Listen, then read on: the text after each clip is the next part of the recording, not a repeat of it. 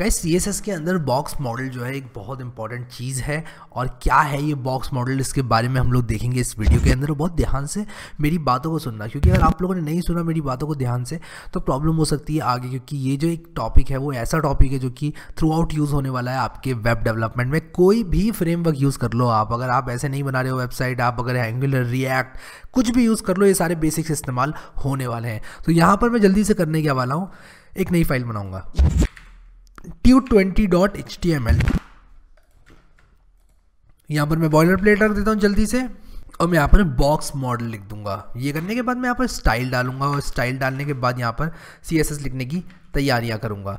उसी के साथ साथ मैं एक सिंपल सा एक काम करता हूँ, एक डिव बनाता हूँ विथ क्लास कंटेनर। ठीक है, इसके अंदर एक हेडिंग डालता हूँ h3, this is my heading, और इसके बाद एक पैराग्राफ डालता हूँ, और पैराग्राफ में आईडी दे दूंगा p# फर्स्ट कर दूंगा। तो यहाँ पर मैं लिखूंगा p, और उसके बाद लिखूंगा #फर्स्ट, और उसके बाद lorem 23 करके एंटर कर दूंगा। ठीक है, मैं ज़रा वर्ड रैप बंद कर लेता हूँ यहाँ पर, और Ctrl+S मैंने यहाँ पर किया, और यहाँ पर PID = फर्स्ट आया, ये आया, और इसको कॉपी कर लेता हूँ। मैं Ctrl+D दबा रहा हूँ क्योंकि मैंने शॉर्टकट सेट कर रखा है। By default shortcut I am not sure, shift alt और डाउन एरो होता है, एक बार चेक कर लेना आप लोग शॉर्टकट्स में जाके अपने। मैंने ये बात बता रखी है। मैं यहाँ पर सेकंड कर दूंगा आईडी को, और इसको थर्ड कर दूंगा क्योंकि आईडी यूनिक होनी चाहिए। अब मैं यहाँ पर क्या करने वाला हूँ, मैंने यहाँ पर 3 ये बना लिया। अब मैं जल्दी से लाइव सर्वर स्टार्ट करूँगा। मैं आपको बताऊँगा ये बॉक्स मॉडल क्या होता है, आप बिल्कुल भी चिंता मत करना। बॉक्स मॉडल क्या है, सबसे पहले इस बारे में बात करते हैं। तो मैं यहाँ पर लिख देता हूँ बॉक्स मॉडल, और कोई इमेज अच्छी सी मिलती है तो मैं आप लोगों को दिखाता हूँ। और ये देखो मुझे मिल चुकी है इमेज एक बहुत ही बढ़िया सी। उप्स, कोई और इमेज ले लेते हैं, ये वाली ले लेते हैं। हाँ, ये ले लेते हैं। तो देखो, मान लो आपका ये एलिमेंट है जो ये 512 × 128 दिख रहा है, मान लो ये आपका एलिमेंट है। ठीक है, और इस इमेज को नई टैब में खोल के जूम इन करता हूँ। हाँ, आप देख रहा है थोड़ा सही से। अगर ये जो ब्लू में दिख रहा है वो आपका एलिमेंट है, ये गूगल क्रोम का स्क्रीनशॉट लिया गया है। अगर मैं इंस्पेक्ट करूँ यहाँ पर तो ये वाली जो फोटो है ये बॉक्स मॉडल को अच्छी तरह से डिफाइन करती है। ठीक है, बातों को ध्यान से सुनना। ये इमेज बड़ी यहाँ पर खुली हुई है, इसलिए इसको यहाँ खोल लेता हूँ। ये मेरा एलिमेंट है 512 × 128 का। इसके बाहर जो भी मैं पैडिंग सेट करूँगा वो उसके बाहर आ जाएगी। अगर मान लो मैंने इसकी पैडिंग दे दी है 2 पिक्सल, तो वो यहाँ पर आएगी, ग्रीन वाला एरिया को वो कवर कर लेगी। ठीक है, इसके बाद अगर मैंने कुछ बॉर्डर दिया हुआ है तो वो आएगा, और उसके बाद मार्जिन आएगी, यानी कि मार्जिन बॉर्डर के बाहर आएगी। तो ये है हमारा बॉक्स मॉडल CSS का, और बहुत ही यूज़फुल होता है। इसमें क्या होता है कि आप लोगों को मालूम चलता है कि अगर आप लोग किसी भी एलिमेंट में मार्जिन, पैडिंग, बॉर्डर ये सब चीज़ें देंगे तो वो कहाँ पर आएंगी। तो ये सारी चीज़ों को कवर करता है हमारा CSS का बॉक्स मॉडल। आई होप समझ में आ गया होगा आप लोगों को। और अब देखेंगे यहाँ पर हम मार्जिन, पैडिंग डालकर, और कोई बड़ी चीज़ नहीं है। देखो, ये कंटेंट हो गया, ये पैडिंग हो गई, ये बॉर्डर हो गया, मार्जिन हो गई। बॉक्स मॉडल कोई रॉकेट साइंस नहीं है, इतना बड़ी चीज़ नहीं है। बस देखना ध्यान से कि जैसे जैसे मैं सेट कर रहा हूँ मार्जिन वगैरह वो कैसे आएगी। तो सबसे पहले मैं क्या करूँगा, इसको थोड़ी सी CSS दूंगा। मैं कहूँगा कि जो मेरा कंटेनर है डॉट कंटेनर, उसमें क्या करो, एक तो बैकग्राउंड कलर दूंगा उसको, और बैकग्राउंड कलर कोई लाइट सा दूंगा, ये दे देता हूँ। ठीक है, ये देखो मैंने इसको बैकग्राउंड कलर दिया तो इसमें बैकग्राउंड कलर आ गया। ठीक है, इसको बॉर्डर दे देता हूँ, बॉर्डर देता हूँ इसको, बॉर्डर देता हूँ मैं इसको 3 पिक्सल सॉलिड रेड। रेड नहीं, मैं एक काम करता हूँ RGB से सेलेक्ट कर लूँगा कोई अच्छा सा कलर। हाँ, ये अच्छा लग रहा है, देखते हुए कैसा दिख रहा है। और मैं तो RGB का बहुत बड़ा फ़ैन हूँ, क्योंकि मैं यहाँ से बैकग्राउंड भी चेंज कर सकता हूँ अपने। मैं इस पर माउस लेकर जाऊँगा और RGB के हिसाब से एक लाइट सा बैकग्राउंड आराम से अच्छा सा सेट कर लूँगा जो भी दिखता है। और ये काम ना मैं कहाँ से करना पसंद करता हूँ ये भी आपको बताता हूँ। ये काम मैं यहाँ से करना पसंद करता हूँ। यहाँ पर मैं जाता हूँ एलिमेंट में, राइट क्लिक, इंस्पेक्ट करूँगा, और जहाँ पर मैंने लिखा हुआ है ये डाला हुआ है मैंने जहाँ पर कंटेनर का बैकग्राउंड कलर मैं यहीं से चेंज करना पसंद करता हूँ। मैं देखता हूँ कैसा अच्छा लग रहा है। फिर मान लो मुझे ये पसंद आ गया तो मैं ये वैल्यू लेके RGB की ये वैल्यू लेके पेस्ट कर लेता हूँ यहाँ पर। मैं इसका बहुत बड़ा फ़ैन हूँ बाय द वे। बिल्कुल भी मैं यहाँ से करके वापस वहाँ नहीं जाना चाहता। मैं चाहता हूँ कि मैं यहीं पर सब कुछ करूँ और ऐसा मेरा दिखे ये। अब देखो, मैं अगर इसमें मार्जिन और पैडिंग दे दूँगा तो क्या फ़र्क पड़ेगा। सबसे पहले मैं आप लोगों को यहाँ पर पैडिंग देकर दिखाऊंगा। मैं चाहता हूँ कि कंटेंट जो है वो थोड़ा सा अंदर को चला जाए इस डब्बे के, तो मैं क्या दूंगा, मार्जिन या पैडिंग। बॉर्डर के अंदर क्या चीज़ है, बॉर्डर के अंदर क्या चीज़ है, पैडिंग है, तो पैडिंग दूंगा तो मेरा कंटेंट क्या होगा, थोड़ा सिमट जाएगा अंदर ही अंदर।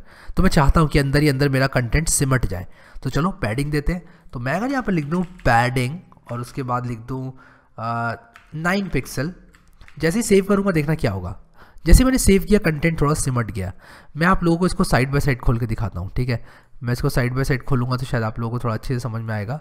इस कंटेंट को साइड बाय साइड खोल लेते हैं। तो मैंने यहाँ पर जो है अपने कंटेंट को साइड बाय साइड खोल लिया है, और यहाँ पर आप लोग देखना, जैसे ही मैं यहाँ पर 19 पिक्सल करूँगा, सेव करूँगा, तो देखना चेंज कैसा आएगा। इसको बंद करता हूँ अभी। मैं जैसे ही सेव करूँगा देखो कंटेंट सिमट गया अंदर ही अंदर, तो ये पैडिंग इसके अंदर आ गई है। और अगर मैं इसी को बढ़ाकर एक बहुत ही हाई नंबर कर दूँ, जैसे मान लो 79 कर दूँ, ध्यान से देखना कंटेंट को यहाँ पर सेव किया मैंने, ये देखो अंदर ही अंदर ये स्पेस आ गई। यानी कि ये जो डब्बा था ये बिल्कुल सच बोल रहा था, कंटेंट के बाहर पैडिंग आती है, उसके बाहर बॉर्डर आता है, ठीक है। अब मान लो यहाँ पर मैं चाहता हूँ कि मैं मार्जिन भी दूँ, क्योंकि डेफिनेटली मैं मार्जिन देना चाहूँगा। देखो ये चिपक गए एक दूसरे से, ये चिपक गए, तो मैं चाहता हूँ बॉर्डर के बाहर भी थोड़ी सी स्पेस हो, और उसको कहते हैं मार्जिन। बॉर्डर के बाहर जो स्पेस होती है ये वाली मार्जिन। तो अब मैं अगर यहाँ पर मार्जिन सेट करूँ, मान लो 34 पिक्सल, देखना सेव करूँगा तो क्या होगा। सेव किया मैंने, ये देखो चारों दिशाओं से आ गई है, क्या आ गई है, 34 पिक्सल की मार्जिन। और पैडिंग जो थी वो भी चारों दिशाओं से आई थी। लेकिन कितना बढ़िया होता अगर मैं अपनी मार्जिन और पैडिंग को एक दिशा से दे पाता। क्या ये मुमकिन है? हाँ बिल्कुल ही मुमकिन है। और मैं यहाँ पर आप लोगों को मार्जिन और पैडिंग के शॉर्ट हैंड के बारे में बताने वाला हूँ, ठीक है। सबसे पहले ये देख लेते हैं कि मार्जिन में अगर सिर्फ टॉप बॉटम या फिर लेफ्ट राइट हमें शो करना है तो वो कैसे करेंगे। अगर मैं इसको मार्जिन टॉप कर देता इस तरह से, पैडिंग टॉप सॉरी, और पैडिंग बॉटम कर देता, तो सिर्फ ऊपर और नीचे से पैडिंग आती। देखो ऊपर से पैडिंग आ रही है, नीचे से पैडिंग आ रही है, लेफ्ट राइट से पैडिंग नहीं आ रही है, ठीक है। लेकिन अगर मैं यहाँ पर पैडिंग राइट भी देना चाहता हूँ, थोड़ी सी पैडिंग राइट, देखो मुझे यहाँ पर सजेस्ट कर दिया इसने 34 पिक्सल। मैं चाहता हूँ ज़्यादा ना दूँ, क्योंकि हल्की सी देना चाहता हूँ पैडिंग राइट। आई थिंक कुछ गड़बड़ हो गई है, पैडिंग लेफ्ट मुझे देना है, राइट में तो ऑलरेडी कंटेंट है ही नहीं। तो क्या है कि ये कंटेंट इतना फैला ही नहीं है कि राइट तक जाए, तो लेफ्ट में मुझे यहाँ पर देनी है। तो ये लेफ्ट है, राइट नहीं है, ठीक है, राइट ये है। तो राइट में ऑलरेडी यहाँ पर गया ही नहीं है टेक्स्ट, तो पैडिंग से मुझे कुछ ज़्यादा फर्क पड़ नहीं रहा है। यहाँ पर मैंने स्पेसिंग दे दी है, तो मुझे ये अभी बिल्कुल सही दिख रहा है। अब मान लो जो पैडिंग टॉप और पैडिंग बॉटम है वो मैं एक साथ देना चाहता हूँ, यानी कि मैं पैडिंग एक्स और पैडिंग वाई अलग अलग देना चाहता हूँ, तो मैं कैसे दूंगा। तो मैं एक काम करता हूँ, इसको ज़रा कमेंट आउट करता हूँ, यहाँ पर लिखता हूँ we can set top bottom left and right, ठीक है, like this we can set padding, ठीक है।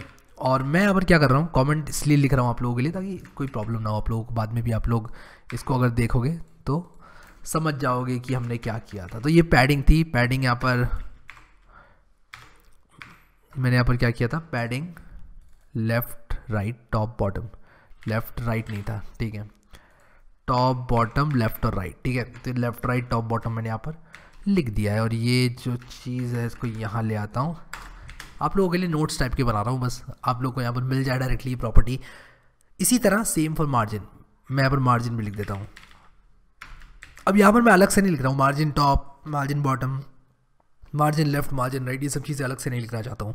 मैंने पैडिंग का बताया, सेम मार्जिन के लिए भी होता है। अब यहाँ पर शॉर्ट हैंड एक और देखो, अगर मैं पैडिंग सेट करना चाहता हूँ, मैं यहाँ पर लिख देता हूँ, अगर मैं यहाँ पर ऐसे लिखता हूँ, मैं पैडिंग ऐसे लिख सकता हूँ, टॉप राइट बॉटम लेफ्ट, ठीक है, और सेमीकोलन, सिर्फ स्पेस देकर। इसको कमेंट आउट करता हूँ, मैं बताता हूँ यहाँ पर किस बारे में मैं बात कर रहा हूँ। अगर मैं पैडिंग इज इक्वल टू लिखूँ 23 पिक्सल, 56 पिक्सल, 6 पिक्सल और 78 पिक्सल, ठीक है, तो क्या होगा, ये टॉप राइट लेफ्ट और बॉटम और लेफ्ट की पैडिंग है, टॉप राइट बॉटम और लेफ्ट।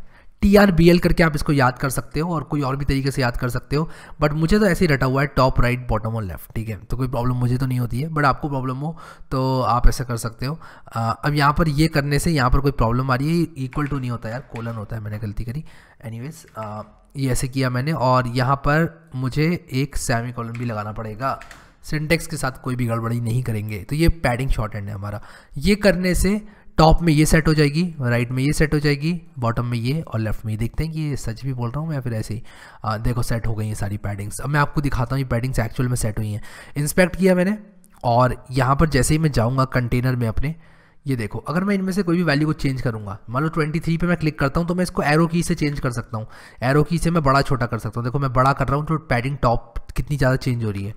रिलोड करूँगा वापस से नॉर्मल हो जाएगी। फिर 56 को अगर मैं बढ़ाऊँगा तो ये कौन सी वाली पैडिंग है, कोई फ़र्क नहीं पड़ रहा है, अभी तक कोई फ़र्क नहीं पड़ रहा है, कोई फ़र्क नहीं पड़ रहा है। अब यहाँ देख सकते हैं, यहाँ आप देख सकते हैं दिखा रहा है, फ़र्क क्यों नहीं पड़ रहा है, क्योंकि ये राइट वाली पैडिंग है। देखो पढ़ तो रहा है फ़र्क, कंटेंट थोड़ा इधर को सिमट सिमट के आ रहा है, लेकिन उतना दिख नहीं रहा था शुरू में, ठीक है।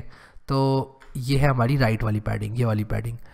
इसके बाद कौन सी पैडिंग आती है, इसके बाद आती है हमारी बॉटम वाली पैडिंग। और देखो मैं इसको अगर बढ़ा दूंगा, उप्स मैं गलत चीज़ बढ़ा रहा हूँ, मुझे 6 पिक्सल जो दी है वो बढ़ानी चाहिए, बॉटम वाली पैडिंग। और इसके बाद ये लेफ्ट वाली पैडिंग है, अगर मैं ये बढ़ाऊंगा तो same goes for margin also. अगर आप मार्जिन के लिए करते हैं तो इसी तरह आप जो है लिख सकते हैं। तो मैं यहाँ पर पैडिंग स्लैश मार्जिन ऐसे लिख देता हूँ, कि मार्जिन के लिए भी ये लागू होती है बात। एक और शॉर्टहैंड जो कि शायद आप ज़्यादा यूज़ करेंगे वो मैं आप लोगों को बता देता हूँ। टॉप और बॉटम की अगर आप लोग सेम देना चाहते हैं और लेफ़्ट और राइट की सेम देना चाहते हैं तो आप कुछ इस तरह से लिख सकते हैं। तो मैं यहाँ पर टॉप बॉटम को y कहता हूँ और y और x, तो आप y और x करके इसको कर सकते हैं। तो y x करके इसको याद कर लेना और ये आपको याद रहेगा। तो मैं अगर ऐसे करके लिख दूँ इसको और मैं इसको कमेंट आउट कर दूँगा, फिर उसके बाद यहाँ पर ऐसे लिखूँ पैडिंग। अच्छा y में मैं ज़्यादा देना चाहता हूँ, x में मैं y में ज़्यादा देना चाहता हूँ, मैं y में 34 पिक्सल दूंगा और x में सिर्फ 19 पिक्सल दूंगा। तो 19 पिक्सल देके सेमीकोलन लगाऊंगा और ये देखो यहाँ पर ये आ गई। लेकिन इससे पहले मैं क्या करूँगा, मैंने ये पैडिंग दी है इसको हटा दूंगा, वरना मेरा मैं काम करता हूँ,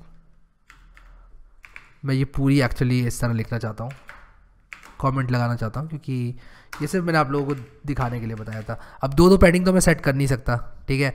तो मैं यहाँ पर चाहता हूँ कि मैं कुछ इस तरह से इसको कर दूँ। अभी देखो मेरा कमेंट में ही कंफ्यूज हो गया वो, कोई बात नहीं, मैं ऐसे कर लेता हूँ, ठीक है। तो यहाँ पर आप लोगों को सिंटेक्स मिल जाएगा, कोई प्रॉब्लम आप लोगों को होनी नहीं चाहिए, ठीक है। कूल, सेव किया मैंने इसको और मैं एक काम करता हूँ, कुछ ऐसे इसको लगा लेता हूँ। बिल्कुल मैं ऐसे रखना चाहता हूँ चीज़ों को कि आप लोगों को बिल्कुल भी प्रॉब्लम ना हो जब आप कोड लिखें तो, ठीक है। इन दोनों लाइन को एक साथ रख देता हूँ मैं, ताकि आप लोगों को पता चल जाए प्रैक्टिकल एग्जांपल के साथ। इवन इसको भी मैं सेपरेट कर देता हूँ इस तरह से।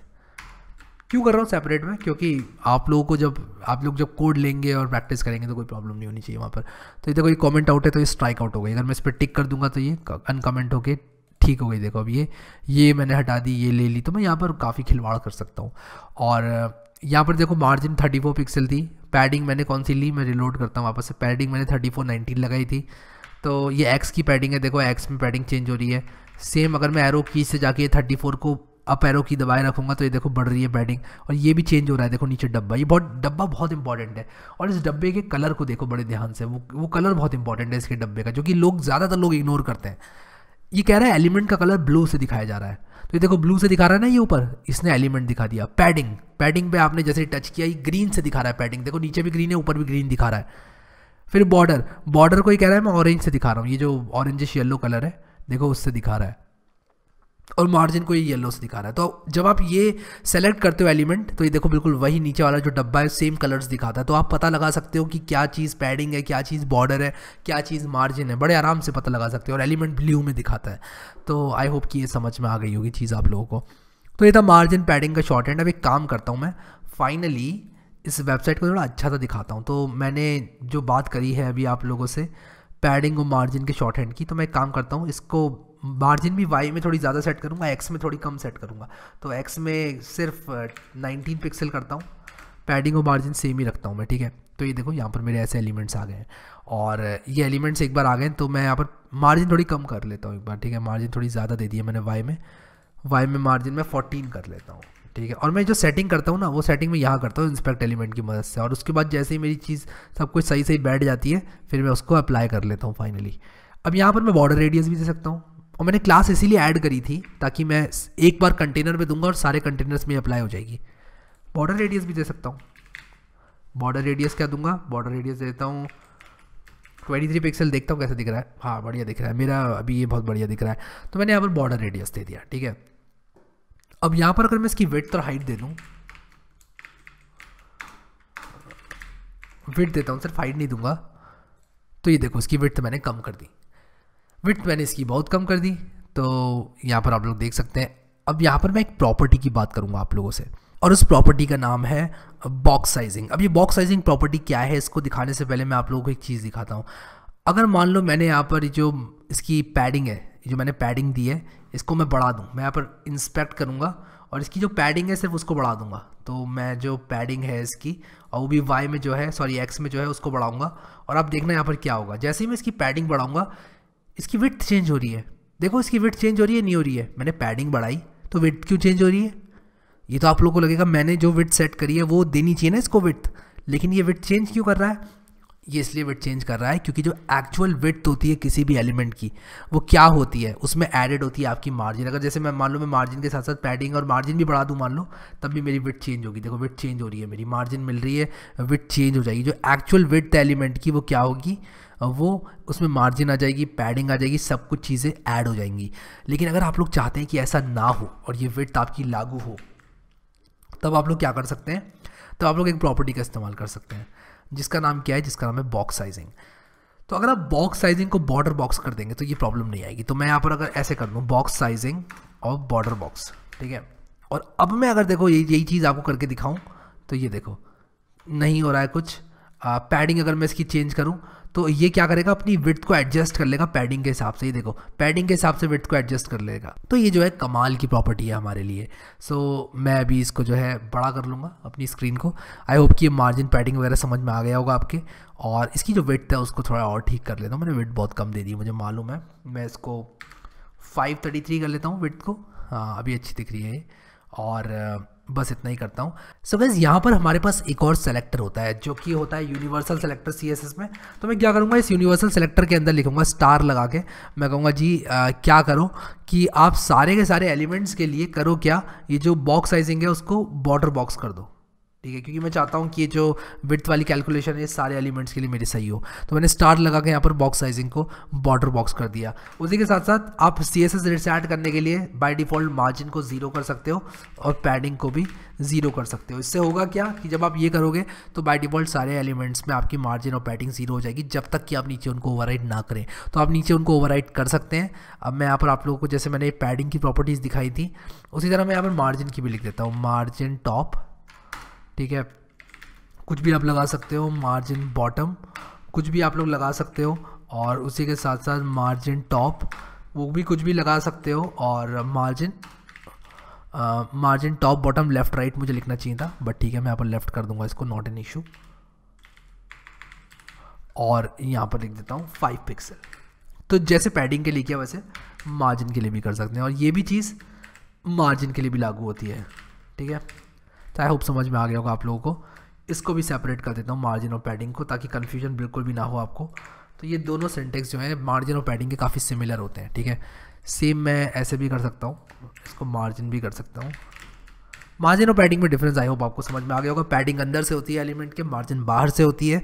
और कभी भी आप लोगों को कुछ भी देखना है तो राइट क्लिक करके इंस्पेक्ट करें। ये डायग्राम आपके सामने है नीचे। कौन सा डायग्राम? ये डायग्राम आपका सबसे अच्छा दोस्त है। यहाँ पर आपको समझाएगा कि क्या मार्जिन है, क्या पैडिंग है, ये सब चीज़ें किस तरह काम कर रही हैं, सब कुछ आपको ये बड़े आराम से समझाएगा। जूम इन करके इसको बड़ा कर लो, अगर नहीं दिख रहा है तो ऐसे करके जूम इन करो, स्क्रॉल करो और जूम इन करो और स्क्रॉल करो और डेफिनेटली दिखेगा आपको, ठीक है। इसको ऐसे बड़ा कर लो, ऊपर ले जाके आराम से आप देख सकते हो। नहीं तो इंटरनेट पे देख लो, वहाँ पर भी उपलब्ध है, वरना मेरा वीडियो देख लो, उसमें तो मैंने दिखाई रखा है।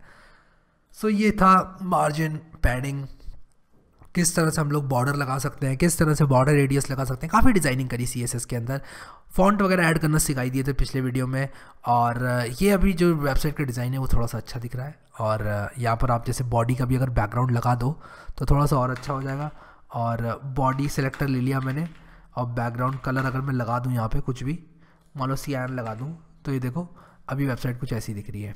और मैं बताता हूँ अच्छी नहीं दिख रही है, मुझे मालूम है। मैंने बताया था ना, हमेशा से रहता है कि मैं इसको इस तरह से सेट करता हूँ बैकग्राउंड कलर। तो मैं थोड़ा सा लाइट सा बैकग्राउंड कलर दूंगा इसको, और थोड़ा सा पर्पलिश सा बैकग्राउंड कलर दूंगा। तो मैं पर्पल कलर की तरफ थोड़ा सा बढ़ूँगा, हाँ यहाँ पर। तो मैं पर्पलिश सा बैकग्राउंड दूंगा इसको, हाँ ठीक है, अभी बढ़िया दिख रहा है। देखो हेक्स कलर मिल गया मुझे, ये हेक्स कलर मैं डायरेक्टली यहाँ पे डाल दूंगा, ठीक है। अब आप हेक्स कलर यूज़ कर लो, RGB यूज़ कर लो, नाम यूज़ कर लो, फ़र्क नहीं पड़ने वाला। मैंने बता रखा है आप लोगों को पिछले वीडियो में। अगर आप लोगों ने ये प्लेलिस्ट एक्सेस नहीं करी है तो काइंडली इसको जल्दी से जल्दी एक्सेस करो, अभी के अभी बुकमार्क करो और इसको यहाँ पर क्लिक करो सेव प्लेलिस्ट पर, ताकि ये प्लेलिस्ट सेव हो जाए, आपकी अपनी प्लेलिस्ट बन जाए। उसी के साथ साथ अगर आप लोगों को ये वीडियोस पसंद आ रहे हैं तो मुझे सपोर्ट करने के लिए लाइक ज़रूर करना, और लोगों को बताओ कि यहाँ पर वेब डेवलपमेंट का कोर्स चल रहा है, क्योंकि बहुत सारे लोगों को मालूम ही नहीं है कि यहाँ पर वेब डेवलपमेंट का कोर्स भी चल रहा है। स्टार्टिंग से मैंने आपकी डिमांड पर ये बनाया है कोर्स, क्योंकि मेरे पास बहुत सारे क्वेश्चंस आते थे कि हरी भाई कैसे स्टार्ट करें वेब डेवलपमेंट। मैं अलग अलग तरह के वीडियोज़ अलग अलग लोगों को देता था कि ये देख लो ये देख लो, लेकिन वो कहते थे कि क्या एक प्लेलिस्ट नहीं है जो देख के हम पूरी वेब डेवलपमेंट सीख लें। तो वही प्लेलिस्ट मैंने आज यहाँ पर बनाई हुई है। सो आई होप कि आप लोगों को मेरा प्रयास पसंद आ रहा होगा। Thank you so much guys for watching this video. अभी के लिए इस वीडियो में इतना ही, and I will see you next time.